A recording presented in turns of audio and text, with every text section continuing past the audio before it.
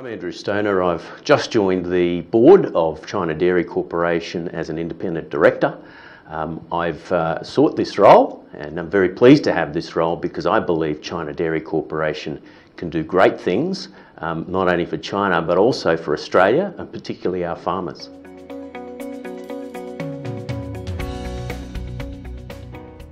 Look, my experience aligns, I think, pretty much perfectly with China Dairy Corporation's plans.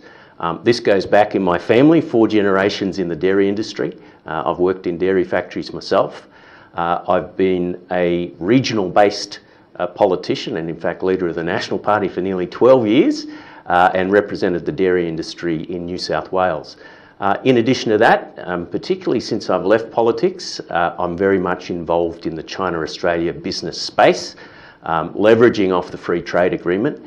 So I think the experience I've had in and out of politics will be very useful in my role on the board of CDC. China Dairy Corporation's business model is quite different to anything we have in the dairy industry in Australia.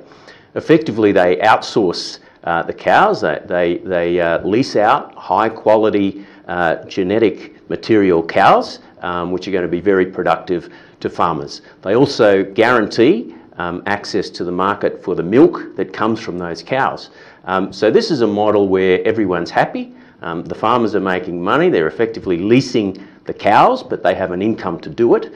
China Dairy Corporation makes money and distributes that to its shareholders by way of dividends and also reinvests into the industry.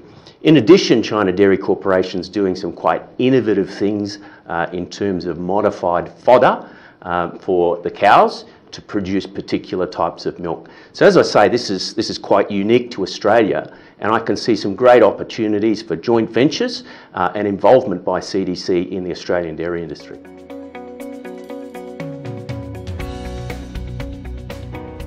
I think China Dairy Corporation is set for a lot of success, particularly in China. A couple of issues affecting the dairy market in China.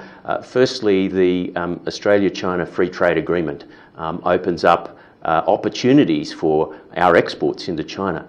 Secondly, the central government's moved away from the one-child policy to now 2 or more children. So the demand for high-quality milk is going to continue to grow. And thirdly, just the general demand for protein in China is continuing to grow year on year. So all the opportunities are there, the planets align, and I think China Dairy Corporation has got a unique and innovative business model to meet that need.